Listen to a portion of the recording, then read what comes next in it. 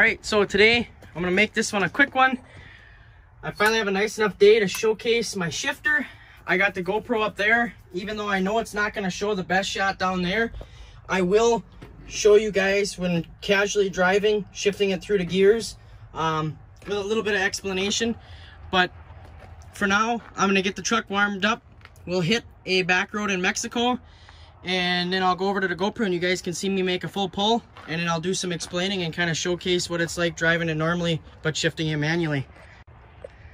Let's go out on the road and get this thing warmed up. Here's going through the gears normal.